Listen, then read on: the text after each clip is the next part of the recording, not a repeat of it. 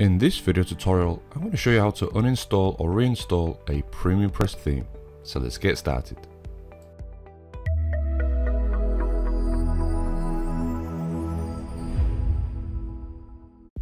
To begin with, log into the admin area of your WordPress website. There are two options here. Firstly, obviously under appearance in WordPress, you can go ahead and delete the theme, but this doesn't install the theme at all. So the first thing we need to do is uninstall the theme.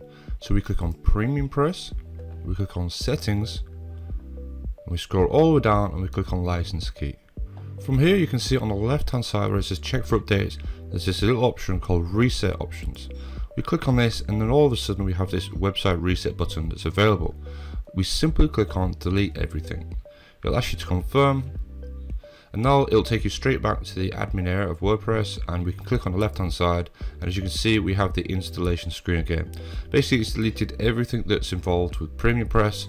So if you're going to do an uninstall, you can do this and do a reinstall, or if you want to uninstall the entire thing completely, we can uninstall this, and then we go ahead under appearances and click on themes and we click delete the theme. So that's a very quick video tutorial on how to uninstall or reinstall your PremiumPress theme. Thanks for watching.